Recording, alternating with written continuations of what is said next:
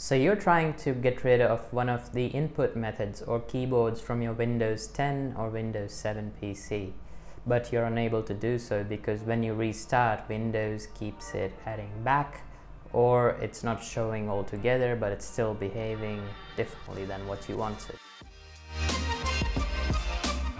So before we go into the solution part, if you just after the solution, you can skip ahead using the chapters down here. We'll just do a quick background on what is happening on Windows. So there are two things. There's the hardware keyboard layout, is the physical keys present on the keyboard, and then there's a software layout, how Windows interprets it. So you could have an American keyboard, but you could definitely type another language with it. If you configure Windows to do so. So for whatever reason, if your Windows keyboard is not behaving as it should, first thing to try is to go to your settings and language, and then click on the language there and click on options. See if there are any extra keyboards in that list and get rid of them. If that doesn't fix it, keep watching. Second method is a bit technical, but is most likely to actually solve the issue that you're having. Also, to check if you have American or non-American keyboards is to look at your right alt. If it has Alt-GR, most likely it's a non-American keyboard, so English UK or English India, etc, etc. If you don't know what Alt-GR does, I'll leave a link down below to check it out. In my case, I don't need the right alt to do anything more than the alt function because I play games and I need my right alt as a full screen toggler. So first things first, you need to do is open settings, then language settings, administrative language settings, and go to welcome screen, and then new user accounts, and click on copy settings and check if the languages that you want are there. If there are any unwanted languages, keep following the guide. Another problem could be if you have multiple language packs installed on your PC. So to uninstall one of them, you need to go to run by pressing Windows R, type in LPK setup, meaning language pack setup, and then click on uninstall display languages. Once you do that, you should see available languages to uninstall.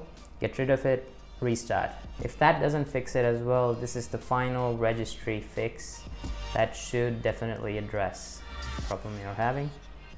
So if you check the link below in the description, I've dropped a link from Microsoft which identifies registry keys with input methods, and they're numerical, so you can actually check it out and see which language you want or you don't. Once you've figured it out, open your start menu, type in regedit, right click and run as administrator. Now go to the following keys one by one. So the first one is H key users, default, keyboard layout, preload, and so on. So one by one, I'll show you on the screen how to get rid of it. So once you've gone through all the registry keys that I've listed in the description and deleted the unwanted languages, you need to restart your system and check if your keyboard works. Now in 99% of the cases, it should just work. So if after following all these processes and you're still having problems with your language picker or keyboard, then the only option, unfortunately, is to reset your Windows.